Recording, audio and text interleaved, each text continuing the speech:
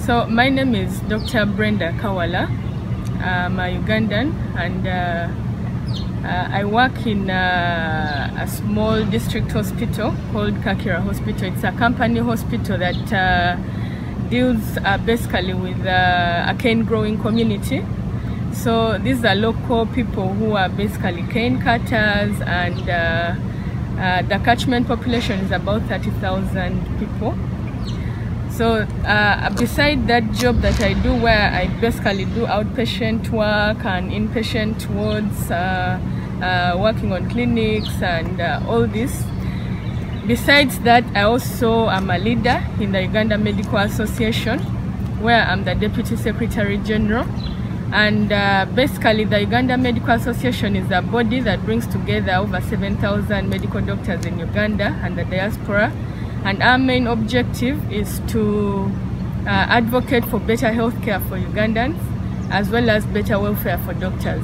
Because it's not enough to advocate for better health care for the Ugandans when the doctors who are working on them are, are having a lot of issues and complaints, then they will not perform. And if the doctors are not performing, then there will not be any better health care in the country. The topic particularly that I'm going to address is working towards equitable and sustainable health. And this is a topic that is really important to me personally, because in the Uganda Medical Association, this is the work that we are doing every day. Because this working towards equitable and sustainable health is actually a challenge for most governments. It's a challenge for most countries, because there are lots of racial discriminations, there are lots of ethnicity discriminations, tribalism, and religious discriminations. But then then the socioeconomic part of it is actually the most important. But how can we have equitable health? So in Uganda, what we have been doing is basically to change leadership. Uganda Medical Association has been having leadership, but we felt not represented as the doctors. And as young doctors, we decided to take over leadership. So this leadership bit is both internal as the Uganda Medical Association and external as the government. So what we are doing currently, what we did 2 years ago, because I've been in this place for 2 years now. So what we've been doing is basically how can we get in the space where our issues are represented? Because doctors tend to have complaints in their working areas. The working conditions are not good, there are no supplies, there are no drugs. There are lots of doctors who are going out of the country. This leads to brain drain. And when there is brain drain, then definitely the health workers reduce. The World Health Organization recommends 1 doctor to 1,000 patients. Unfortunately, in Uganda, it's 1 doctor to 24,000 patients.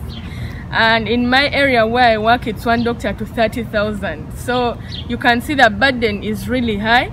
And even the doctors who are working are actually, not all of them are practicing. So some of them are in NGOs, some of them are into business, they have given up on health. So basically we are trying to see how can we as doctors get together in unity. So this brings me to the second issue of unity. UMA is trying hard to bring the doctors together, and tremendously in the two years of our leadership in the Uganda Medical Association, we have changed the trend at which doctors subscribe to the Uganda Medical Association by about 112%. So this to us is a success, because we have realized that more amalgamation of doctors together to fight for the common issues that affect us in the places where we work. And so when we come together, we have managed to accomplish a lot of things. And this brings me to the third issue, that is advocacy. So what we've been doing in the 2 years still, it's a very short time, but the tremendous results that we've got have actually encouraged us to keep doing the work that we are doing. So the next thing we are doing is advocacy. And personally, I led a march to Parliament to present a petition. And this petition was on better healthcare for Ugandans. And then later, when we felt we were not listened to, we went into an industrial action we called for an industry action, and doctors came together and said, we are putting down our tools.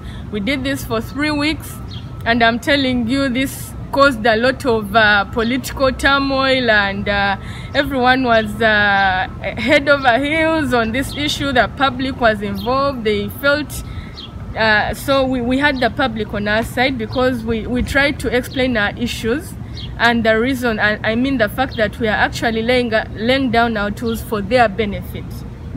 So this helped us in having them on our side, and then we advocated, and in the end we had tremendous results.